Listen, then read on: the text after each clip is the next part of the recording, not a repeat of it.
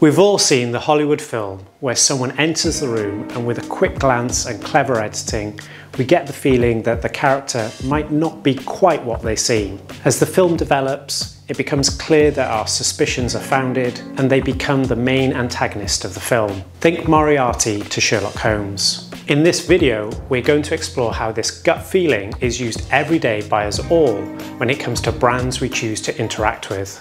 Let's travel back around 20 years ago. A slightly younger me, and I had noticed that new customers were getting these great deals when it came to mobile phone contracts, where I was stuck on this old, more expensive option. So as an existing customer, I was getting a worse deal than someone who hadn't ever bought from them before. These companies were seemingly more fixated on new acquisitions than improving and developing the offer for those that were already their customer. Over the years, these businesses have evolved their thinking a bit. They've moved from one that looked at minutes and texts to one that envisaged a new future of brand loyalty. Think Orange Wednesdays, where you could get cinema tickets for free, or O2, who gave customers exclusive early access to gig tickets. Through this merging of the brand with certain experiences, they were not only making it more interesting and beneficial for their customer, they were also aligning themselves with other experiences and brands. And through these associations, they were trying to improve their feel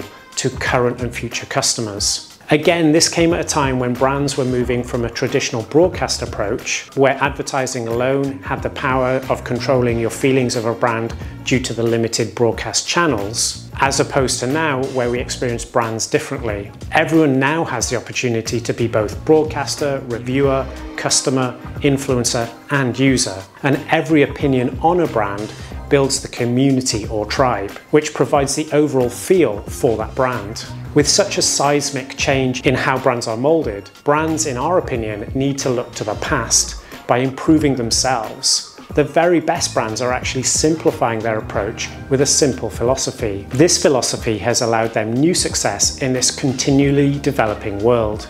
Their secret? Control the things you can.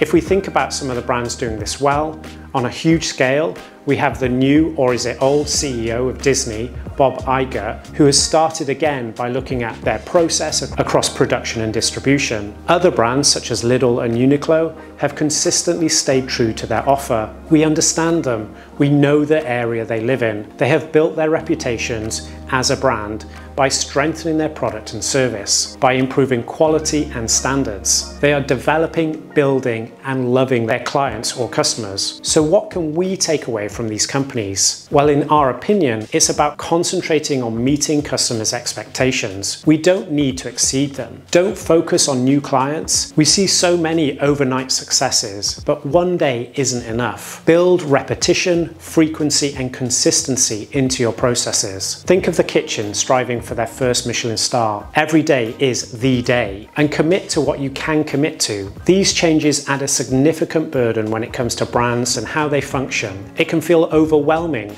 when we then add a layer of social platforms you should be on. But from what we have seen, it can be a lot simpler if you let it be. It boils down to capacity and MVP, and we don't mean minimal viable product, but we'll get to that in a bit. The first thing to consider is what capacity do you have in involving your customers with your brand without affecting the quality of that product or service. Don't try and cut corners. Build the best thing you can and share your story in the simplest way for you. The second aspect is to look at your MVP. And in this case, we mean minimal viable people. How many people do you think you need in your tribe to be sustainable? What is the lowest number? Aim for that. We don't need vanity metrics. We're looking for richly engaged relationships between you and your customers.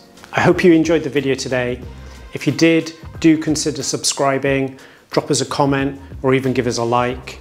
We post videos nearly every week about design thinking, founder stories, science, and digital. Thanks again, and see you in the next one.